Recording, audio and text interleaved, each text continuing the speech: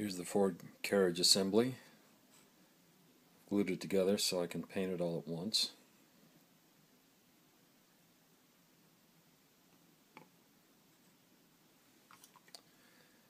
Here's the rear carriage assembly pieces.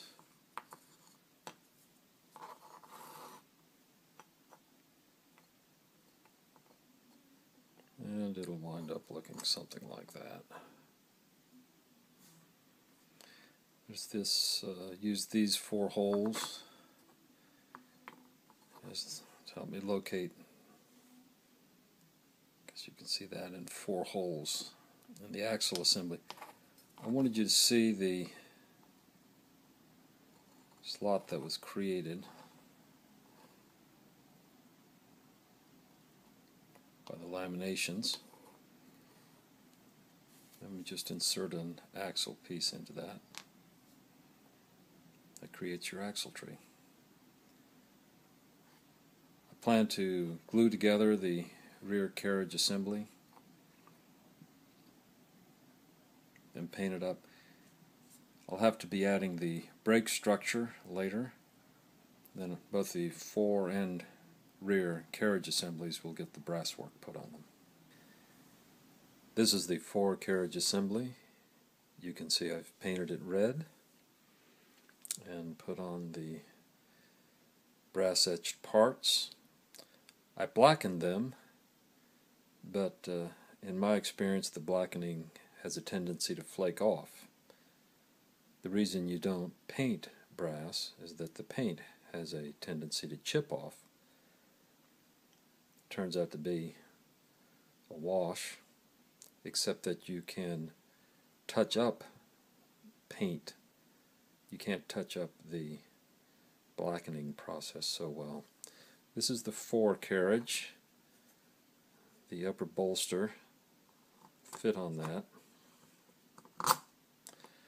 When the wagon's assembled, the box of the wagon fits on the fore bolster itself, sits right down on top of it, and then the axle and the assembly turns underneath the wagon.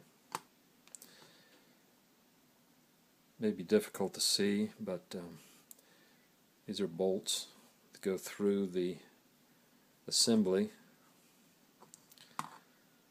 and on the other side they have nuts that tie them down. These are represented by some gasket material, cut very small squares with holes in them, put there, and then I paint over them.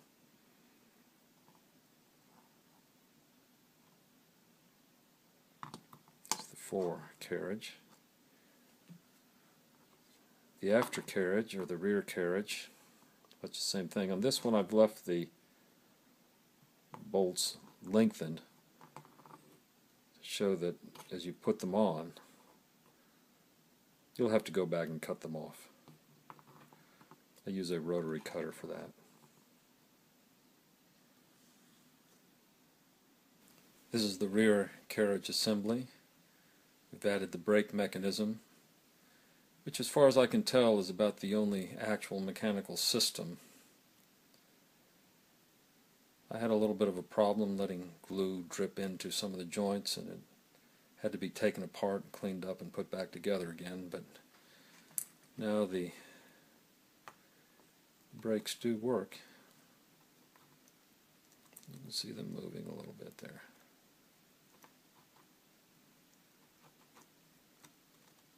Okay. When it's assembled, there'll be a long lever coming out that'll rotate that bar and cause the brakes to function.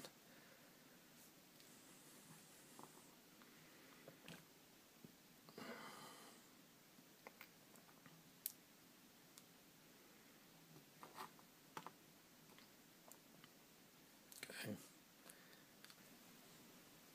This gives some idea of what the carriage assembly will look like. See if I can zoom in here. See that the rear carriage assembly is actually tied by a pin to this pole here. You'll see an extra hole there. There's actually one there. The wheelbase can be lengthened and shortened. much like semi-trailers today.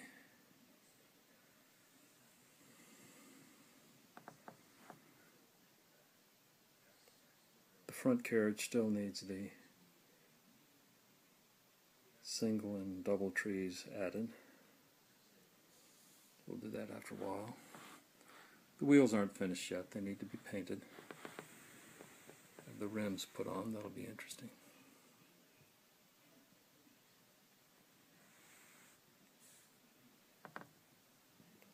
For the most part, that's what it looks like. Here's the front carriage with the double and single trees installed.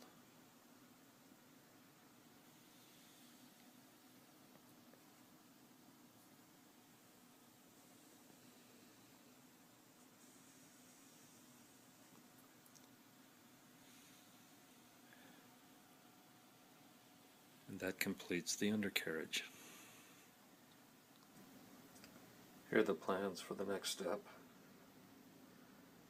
This drawing shows the construction of the bottom of the box.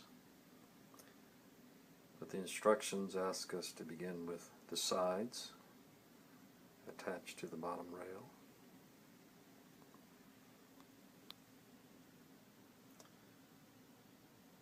Then the side details are added.